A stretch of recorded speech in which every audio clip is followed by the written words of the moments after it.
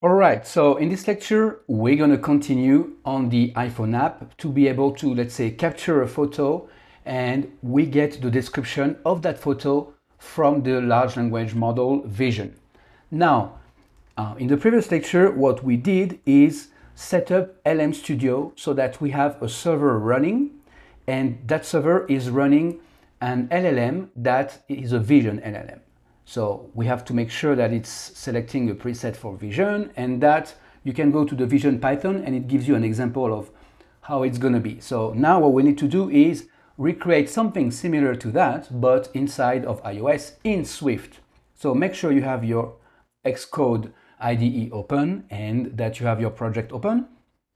And the meat of the code was inside of the AI manager interface. So open this one. And if you remember, we were interacting with the chat LLM, by using this method that we created, generate text with private server. Now, the payload here was a role of the system. So we had a system message and then the user with a text prompt. So this time we do not want a text prompt. We want a base 64 encoded image. Well, you guys should know by now that this is what we want. Why? Because it says it whenever we run. It says that it's expecting a base 64 image. And also you can see it here in the example, it says base 64 image. So that's how we know. All right, so that's what we're going to be doing. First, let's create the method. Go back to Xcode, and we're going to create a similar method right below. Instead of calling it generate text with private server, we're going to go down and add a new function. So func, generate description from image from private server. It's a lot descriptive and on purpose, just so that, we're learning here. So I want to make sure that we all learn and that, it's very descriptive. And here, what do we want? Well, we definitely want something different than here. The method signature here was a prompt and a system message. Well, we don't want that, but we definitely want the completion. So I'm just going to copy and paste that in the other one. So do something similar, or you can type it.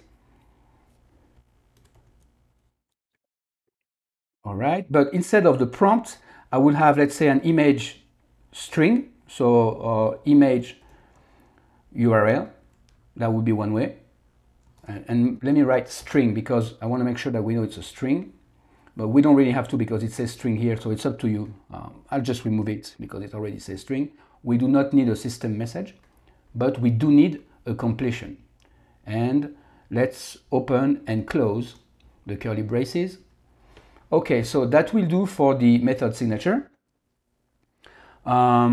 Now the next step is to actually have an image URL. So for the sake of learning,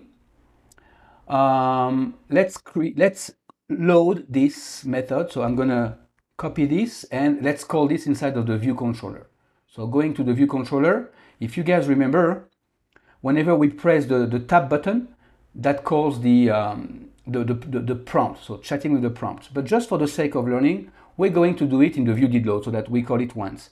So let image URL is equal to, and here we're going to need to put an URL, and then we call the code something very similar that we have here, AI manager dot. So let's do this, AI manager dot, and this time generate description from image from private server. And then we'll do with the result, just like we did here, result. So I'm just going to copy this here. So, well, the image URL is image URL. And for the completion, I'm just going to copy and paste that here. All right, let's just make sure we have the correct signature. So we close. So far, so good. And what else do we need?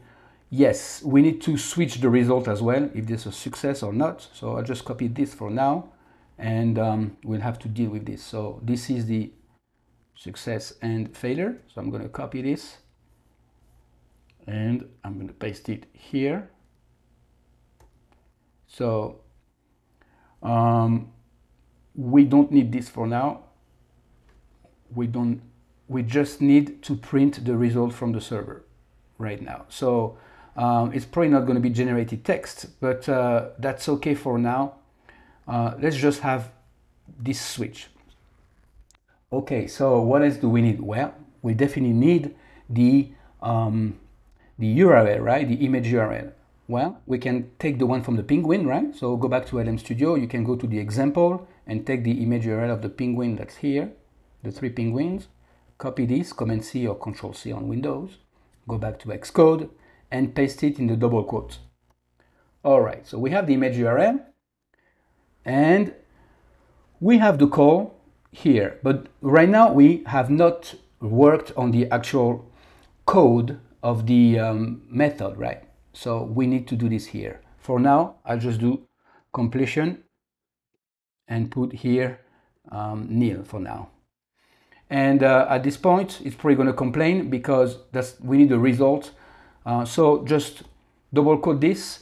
And in the next lecture, we're going to work on the actual code of this. So this is the bread and butter of this action.